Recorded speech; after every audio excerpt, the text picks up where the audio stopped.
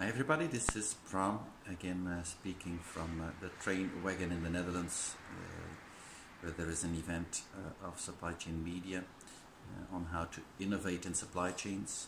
And from this location I want to come back to a second thought as a follow-up to the Gartner US conference last week, where there was a lot of talking about supply chain ecosystems.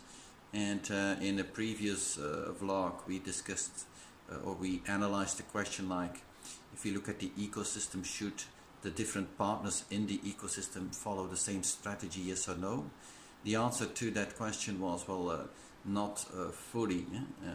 Even if you are a product leader, you may benefit for some of the commodities going into your product from lowest price players, and some of your customers might not necessarily buy based on the highest specification, but simply buy from you when the price is good. And the conclusion was that so not all of the partners in your supply chain ecosystem will follow the same strategy, but typically that supplier who delivers a key innovation to you, and that customer who appreciates a key innovation and knows how to drive value from that, you will certainly have stronger ties with these partners in your supply chain ecosystem. So in general the conclusion was, in the ecosystem there is different strategies both on the supplier and the customer side, and those key partners in your ecosystem will typically follow the same strategy.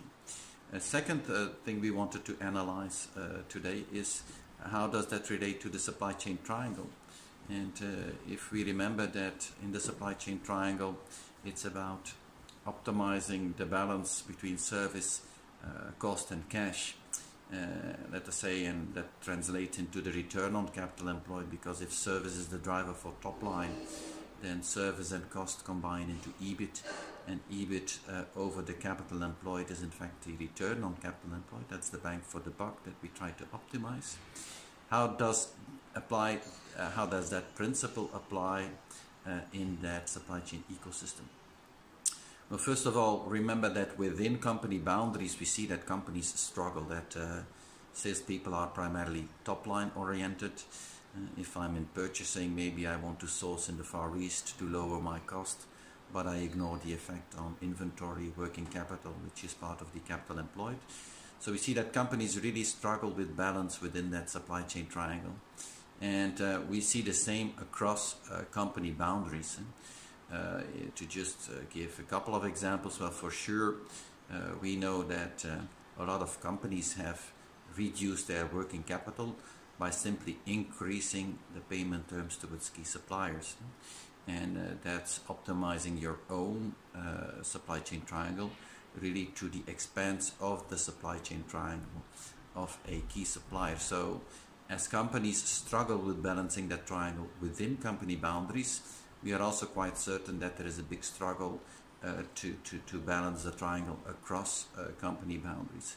It's even more complex because within company boundaries, well, your own return on capital employed is actually your own P&L and your own balance sheet, so it's your own financial numbers. If you need to balance across company boundaries, then it's even more difficult, because you're talking about two P&Ls and two balance sheets, and two different types of shareholders, so that certainly complicates the question. Is it possible, and how could it be done? Well, it's certainly possible. We know for a long time that collaboration in the supply chain across the different steps in that supply chain can help to improve the overall service, and the service in the supply chain is really the service towards the final customer. It can help to lower the overall cost, and it can help to lower the overall capital employed within that supply chain network or ecosystem. And there is examples like, I know that vendor managed inventory. Well, today my customer is ordering on me without necessarily delivering me a forecast of what he is going to order. So there's a lot of uncertainty on my side. If I want to give a good service, I will need to keep a high safety stock on my side.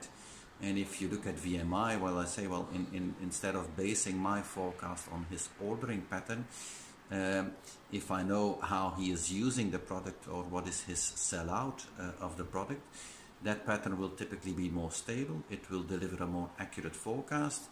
And if instead of measuring the service from me towards him, we measure the service towards the end customer, and we kind of let go of the intermediate service level between me and let us say my customer, not the final customer, that also gives opportunities to optimize the cost, because if I don't necessarily need to deliver on day 2 with a 95 or 98% reliability, but the most important thing becomes that my customer always has stock to serve his customer, then for sure, let's say relaxing that constraint gives optimization potential for me to, let's say, better synchronize the deliveries to my production, of better consolidate orders into certain shipments in my transport planning. So I'm quite sure that this type of VMI collaboration will improve the service towards the end customer in the supply chain.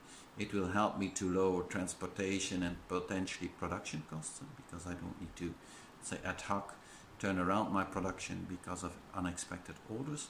And it will for sure also lower the overall inventory in that supply chain. So if we want to let's say map that supply chain triangle to the supply chain ecosystem, it's really about, well, what's the final service goal in that supply chain ecosystem, what's the overall cost in that supply chain ecosystem, what's the overall inventory, working capital or capital employed in that supply chain ecosystem. And through collaboration we can, let's say, improve the balance in that triangle.